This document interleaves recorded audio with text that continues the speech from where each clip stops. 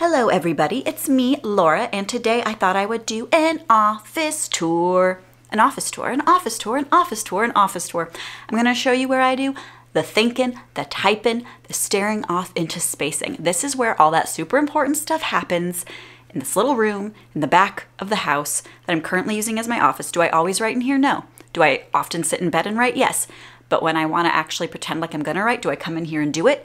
Mostly. Sometimes do I, instead of writing, go on the internet and my phone and not really do the writing? Yeah, that's what offices are for. So let's just dive on into the office tour. I don't know what this is, but it's happening.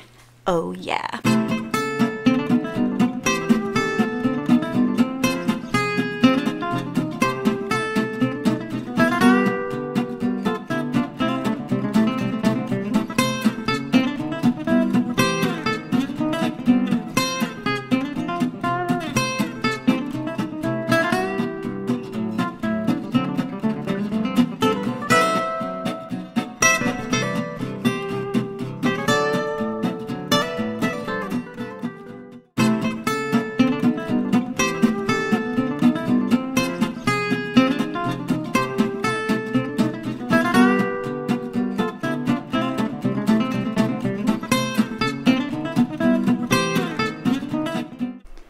Here is an overview of the writing desk portion of the room. You'll see I have my fabulous whiteboard, my 2 unused pin boards, some art prints, and then the desk and all accoutrement therein. I put this chair here because there was nothing there and it looked weird. Let's continue, shall we? So this portion of the desk where my laptop currently is where I originally had my second computer that was about 15 years old I was planning on using as a second monitor, but those dreams came crashing down. Basically, here's where I'm now going to do my laptop writing. So I have my little desk mat so I can have a nice smooth surface if I have to do any notebook writing. I have some glasses because I always need a spare. I have a hot cocoa and Scream Halloween candle burning. It is chocolatey and delicious. Then I have my phone always by my side. I have these great little plants, pop-up sticker crafty doodads right here. They're pretty cute. And then I have this little seashell here also. All gifts from a loved one, so it's nice to have around while I'm doing my work. Then back here, as you'll see, I have this little white package of some stationery.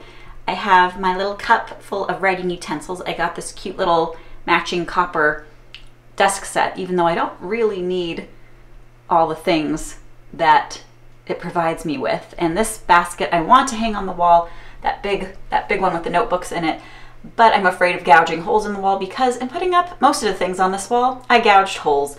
So that's kind of a notebook holder and holds little progress stickers, stamps, has something to clean my laptop with, and any notebooks and file folders go in there.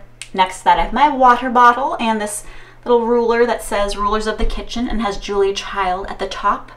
Has famous chefs on there. This is a post-it holder that I instead have filled with wires for my various electronics, chargers, things like that. And then I have this letter holder which holds letters. And next to that,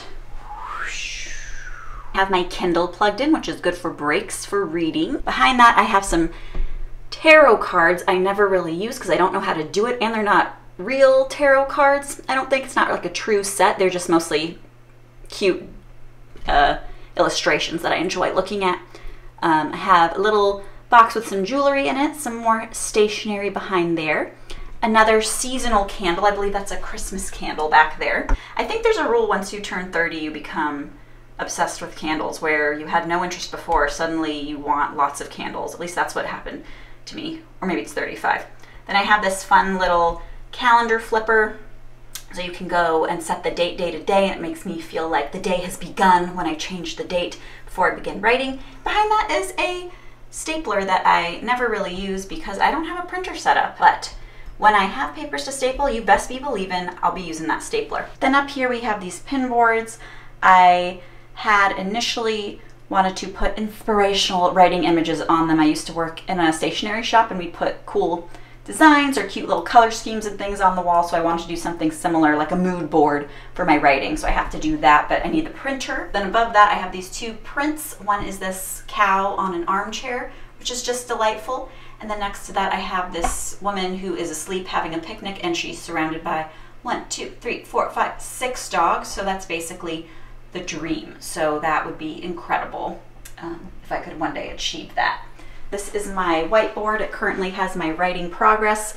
Sometimes I do to-do lists or things I want to remember to take care of in edits, but for March I thought I would do this progress report so you can see I've been doing pretty well. I had these little clouds / turds mark days where I didn't do writing, and then I feel like a cloud or a turd. Then we will coast over from the desk area to the reading area, or at least the area where I pretend like I'm going to do reading.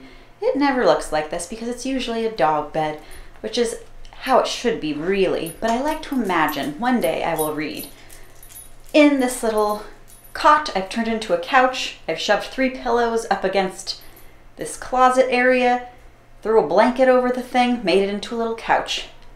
Do note the curtain doesn't really stay open on its own and is shoved into the top drawer of that storage area. There's Gudetama over on the right. There's some books I put there purely for decoration. I'll show you what I'm actually reading on my Kindle and what I'm listening to on my dog walks through my little phone and headphones doodad. So the next thing I'm looking forward to reading is Invisible Girl by Lisa Jewell. So Invisible Girl is about a girl who goes missing, and then in the neighborhood there's a creepy man who was a teacher accused of sexual misconduct, which he strongly denies, and he lives across the street from this other family that has a teenage daughter, and she's like, he's a creepy stalker, and the people don't know, and it's like, does he have something to do with the missing girl? Where's the missing girl? What's going on within this other family? Lisa Jewell always does really nice, intricate family drama, mystery, thriller, real creepy kind of books. I really loved The Family Upstairs, I believe it was called. And another Lisa Jewell book I really like was Then She Was Gone, which was really big on creep factors and also involved abduction, kidnapping,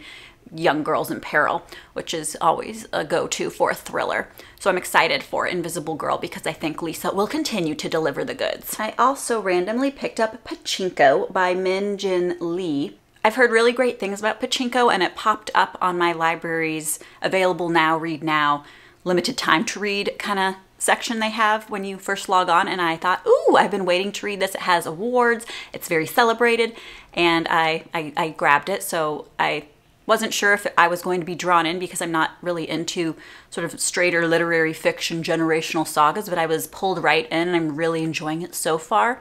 And it is just a generational family saga drama so far. So that's what I think it is, about a Korean family and something that happens generations ago that affects all the generations thereafter. And it's very clean yet evocative. Excited to read something a little outside my wheelhouse because I generally just go for the thrillers and the young adult and not so much the, literary level fiction, but expand your horizons. And currently on my dog walks, I have been listening to Never Have I Ever by Joshilyn Jackson. This is a story about a woman who has a dark secret in her past, because don't we all, and she lives in a suburban neighborhood as a mom and is friends with other moms, and they have a book club, and one meeting, this mysterious new woman comes to the book club and kind of pits the women against each other, getting them to reveal their secrets in drunken fashion, gets them sort of to play a game of Never Have I Ever with monumental consequences. And I'm enjoying it so far. I've listened to about an hour of it, but then it jumps back from the present timeline where our main character has been like, oh my God, this new woman maybe knows my secret, to flashing back to revealing the secret. And I have a little bit of an issue with the flashback, and there's some strange stuff revolving around like the weight of the main character and how the author talks about it that I find a little icky in a way, but I'm not really sure. It's not bugging me enough to stop listening, but I'm not really sure how I feel about it. But the actual secret was pretty juicy. Also not really feeling how it is doing a split timeline because I didn't realize we were going to be doing a split timeline.